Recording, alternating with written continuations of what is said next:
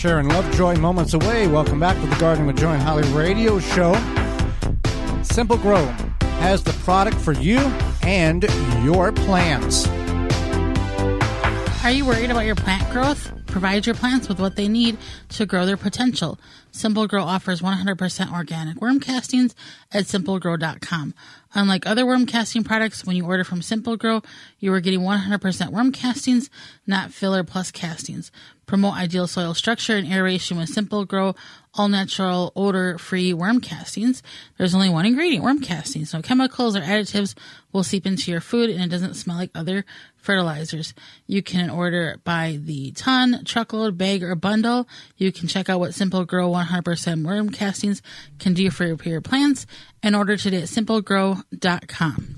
Well, Holly, let's go to the Proclamation Hotline, brought to you by Proclamation Goods, and bring in our guest for this week. Sharon Lovejoy is a well-written author of both fiction and nonfiction, an illustrator, gardener, and has been on many television shows, radio shows, and podcasts.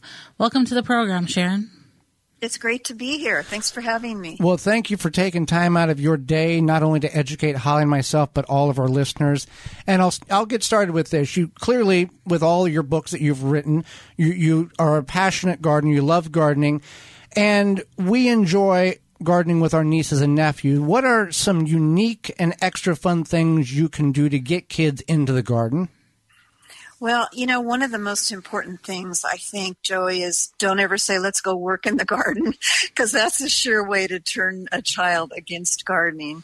And so I will always go say, let's go see what's going on in the garden. And my grands love it. We taste our way through the garden, edible flowers, peas that are in bloom.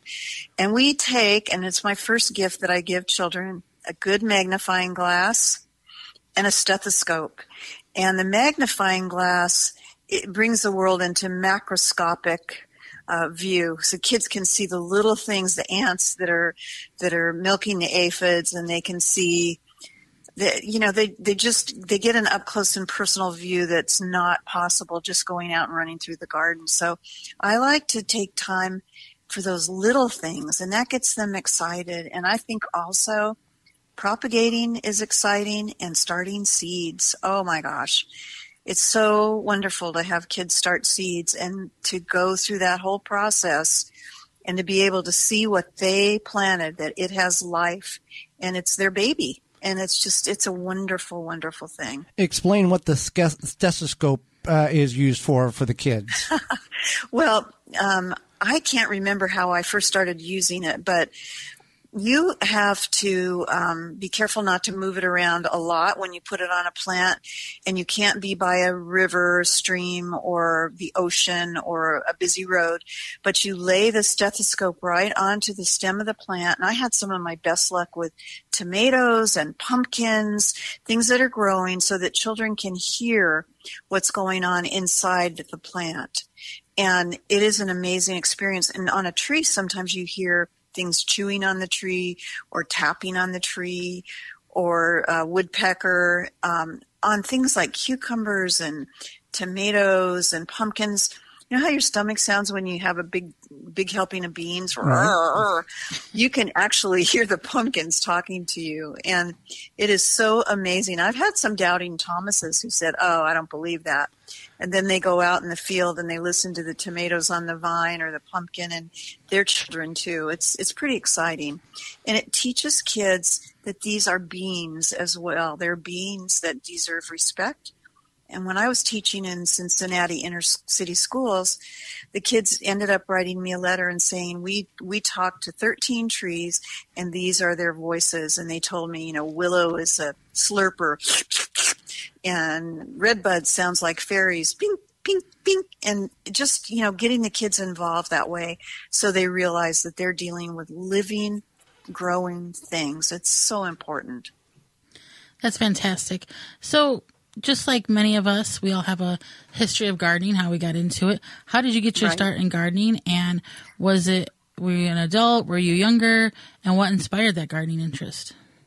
Well, my grandmother Lovejoy was a botanist, and she belonged to different plant societies, and she grew many different fruit trees, many berries, all kinds. She belonged to the Iris Society and the Gladiolus, all these different groups. And my parents had lived with my grandmother Lovejoy and then built a tiny little redwood cottage in under the apricot trees. So every morning of my life until I was 7, I would go out into the garden, which was a incredible garden, and my grandmother and I would interact. We'd talk to the plants. We had hollyhocks. We had boysenberries. We had blueberries. We had apricots, guavas, fig, you name it. And the funny thing is, now I virtually have that same garden here at home. It's as though she planted those seeds inside me, and they're growing here. It's just very much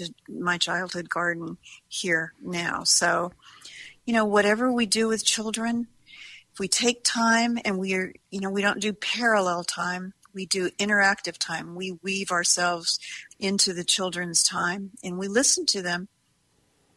That changes their lives forever. And that's what my grandmother Lovejoy did for me. And I started first growing things in cans, tomato cans and things like that. And I had all sorts of things from pine trees, acorns. We tried everything, beans, potatoes, and we grew a lot of them in containers because it was just easier for me to deal with a small space. And I say, when you're working with children, start small because you don't want them to be overwhelmed. And it's changed my life. I mean, here I am a grown-up, sort of, I guess. and as much as any gardener who loves gardening can ever be a grown-up, because there's that child inside of us that just shines when we're talking about our garden or in our garden. And that's what my grandmother gave me. And it's a gift that I've passed on to my son, who's a fabulous gardener, my daughter-in-law, and my grandchildren. And they go into the garden and they'll stop at a pineapple guava and say, look, we can eat these, and they'll pick off the blooms. They know that borage tastes like cucumbers. They know that they can do rose petals. They know that nothing here has any poisons on it. So they've already started interacting with the garden just as I did. So I hope I'm giving them a gift that's a lifetime gift, and I really hope that they carry it with them the way my son has. Well, your grandmother and you created memories, and then you've created memories with your son and your grandchildren. That's right. That would make her happy. She's smiling at me from up above, I hope. So she knows that it's been carried on. So it's a wonderful gift to give children. Let's talk about vermicomposting, the process of composting with worms. What are your best tips for vermicomposting, and what is something that you would avoid in regards to the process of vermicomposting? Well, first of all, no meat, or you'll get a terrible crop. And I won't even mention the M word, but you'll get them because the flies smell the meat and they lay their eggs on there. So no meat. A lot of people say no dairy products, but I've had no problems with dairy products.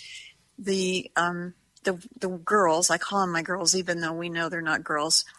The girls don't like avocados. They like the interior of the avocados, but they don't want the pits or the skins. They don't like husks of corn or corn cobs, but they pretty much take care. We don't have a garbage disposal, and they pretty much take care of all our garbage.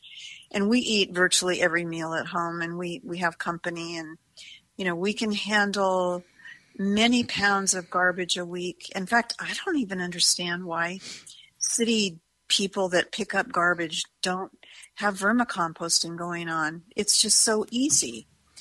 And then the main thing is you have to keep them wet because they want to be able to slip in and out of the garbage, and they just do such a great job. And then their tea is wonderful, and their castings are like gold for the garden. Just wonderful. Fantastic. So we are talking with Sharon Lovejoy, a well-written author of both fiction, nonfiction, and more. So you have a really great and natural tip on how to catch slugs. Tell us more about that. Well, it's so funny because I was told the trick of the grapefruit rind, and that sounds weird, but I do things like I put out a wet long board for the slugs to go under. I put containers on their side with wet newspaper in them, but I've had the best luck. And it was funny because when I wrote Trial and Error, my editor said, this can't possibly work. Well, I had written about it in a magazine article, and a little girl sent me a picture of the before of a grapefruit rind and then the after, and it was just packed with slugs. Oh my gosh, it really works. I put a damp grapefruit that's already, you eat the insides out. I put it upside down in a damp area of the garden, not right side up because they like to hide underneath them. And in the morning I get up and there'll be 20 or 30 slugs in there, and I scrape them into warm soapy water. And then I add them to the, take them out of the water and add them to the worm bin. They're gone by that time. So they are, for some reason they love grapefruit, and it doesn't work with oranges. It doesn't work with anything else. I've tried it, all other citrus, and only the grapefruit worked for me. I don't know what that magic thing is that they love about grapefruit, but it works. Interesting. People are often scared of spiders in their garden. They think, well, I got to get rid of them, but they're really good for the garden. And why are they so beneficial for your garden? Well, some scientists feel that they do about 80% of the pest control in a garden. And, other than what the birds do and what the lizards might do. They eat grubs, they eat larvae, they catch, believe it or not, mosquitoes, they catch other spiders. They are the beneficial predators in a garden. I'm not afraid of them. I mean, I don't want to curl up in bed and sleep with one.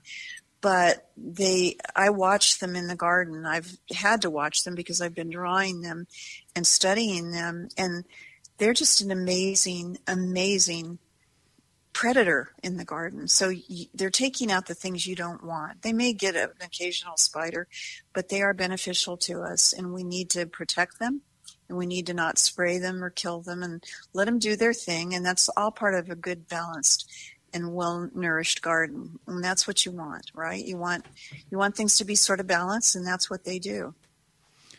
Definitely. So we've really enjoyed having you on the program. How can people find out more about you? Well, I'm on, you can get on my website, and that's SharonLovejoy.com. That's easy. Instagram is just Sharon Lovejoy Author, and Facebook is Sharon Lovejoy or Sharon Lovejoy Homes, Gardens, Books. And I try to post faithfully on Instagram and give garden tips and do different things to get people excited about the natural world around them. Get them away from the television. Absolutely. And if you're looking for some good books to look at, read, and help your garden grow better, Sharon Lovejoy has those books available at her website. A lot of great knowledge there. Thank you.